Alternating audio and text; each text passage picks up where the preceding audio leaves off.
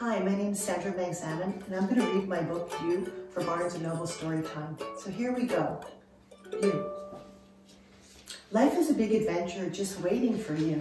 Give it all you've got. There's nothing you can't do. Never stop exploring, because life would be boring. Be clever and curious, just like a cat. Ask lots of questions about this and that. Look at life from different points of view.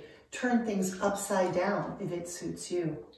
Wake up in the morning and holler, hip, hip, hooray. Every day is inviting you to smile, shine, and play. Climb great tall mountains and reach for the sky. You might fall down, but then you will fly.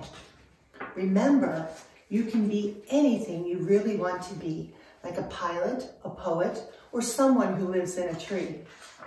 Try not to say words like I can't, I won't, and I should. Instead think, I can, I will, I did, and I'm good. Don't be afraid to make a mistake or two. It might lead you to discover something new. Dream big and remember to follow your heart. Believe in yourself because you're really so smart. When you grow up and do all that you do, the most important thing is just to be you. The end. Hi, I'm Sandra Magsamen, and I'm the author of the book, You. I know things have changed a lot over the past few weeks. You're not at school, you're probably at home doing your homework and hanging out with your family. But you know, even though things have changed so much, there's still a lot that you can do to make a difference in the world and to connect with your community and your family and friends. So we have a bunch of ideas for you. Our friends at Source Books have created a wonderful activity kit based off of the book You. There's 6 different pages filled with really fun activities, including writing ideas about what you want to do when you grow up, a fun maze to help you navigate from here to reaching your dreams,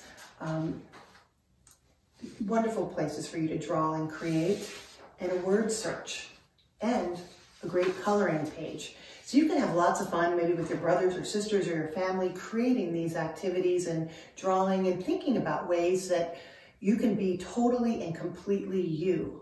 Another activity that we love, that we find to be very meaningful, and I love to share it with kids, is you can create all kinds of hearts out of whatever materials you have at home. You can color, you can paint, you can cut pieces of paper, any size heart at all.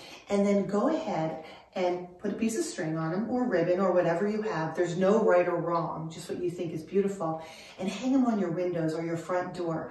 And when the UPS man comes, or the post office man, or the FedEx guy, or even a neighbor walking by your street sees your front door, they're gonna get a big lift in their heart, and they're gonna know that you're thinking about them. So put some hearts on the window and send out lots of love.